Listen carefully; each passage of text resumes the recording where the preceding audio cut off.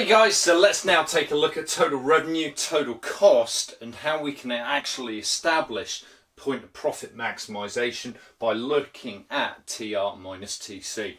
Okay, so we've got a table drawn out here which is just looking at our total revenue and total cost situation for this given firm. We've then got our economic profit that we're calculating, so remember that is your total revenue minus your total cost, which in economic theory should therefore include your opportunity cost as well. So let's run through this and just calculate our economic profit, and then we'll plot out the total revenue and total cost curve together with the overall profit for the firm. Okay, so first up, total revenue minus total cost. Well, we can see that we start at zero output with minus 22. Then as we come down through here, we go to minus 16, then it's 0.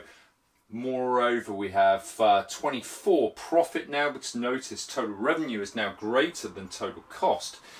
We then have 40 in terms of the economic profit generated. Once again, we have 40, and then we reach a point of 0 once again, and then suddenly we're back down to a rather nasty situation where we've got minus 80.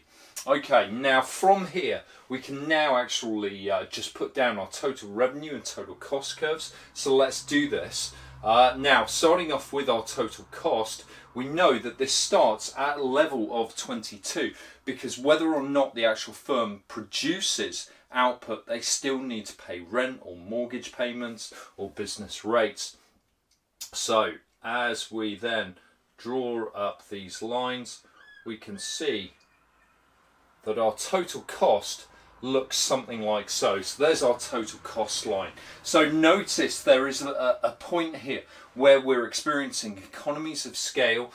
There's increasing returns to scale, and therefore we see this this gradient here eases slightly before then diseconomies of scale later set in, and decreasing returns to scale are evident, and therefore the gradient of the total cost curve becomes much steeper as output increases. Now if we then put in our total revenue line, so let's now do this, we can then see that this is a nice straight line because we're looking at a firm in a perfectly competitive market. They're gaining the same price for each unit of output they produce. We're going up in twos here, so we can therefore tally these points in a nice straight line, and it looks something like so. Okay, so what's really noticeable about this is we have 2 points of 0, of course, here and here, and we can see our 0 points at a level of 4 units of output, and again at 12 units of output here. So we know those are 0 marks. There is no profit being generated, no economic profit being generated at that point. But what we can also see, and let's just highlight this in another colour, is as the firm begins operating, yes, it's making a loss, total costs are greater than total revenue, but here throughout this output level, total revenue is greater than total cost, and round about here at about 9 units of output is where the actual gap between total revenue and total cost is at its greatest. So at this level of output, that is our profit maximizing level of output. But then total costs go on to actually exceed total revenue, and the firm makes economic losses.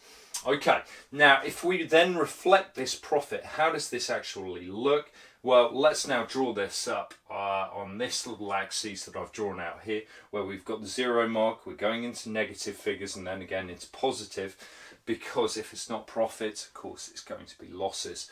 So let's just link those points together.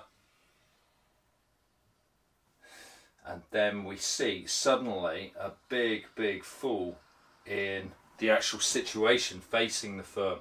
So we can see that any point here is where profits are really being attained, and the firm is making economic profit.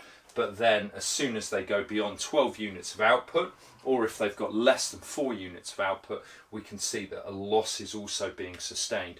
So the firm would want to, of course, operate at a point where the gap between total revenue and total cost is at its greatest. Okay, guys, I hope that's been useful. It's possible you could see diagrams such as these cost and revenue curves here.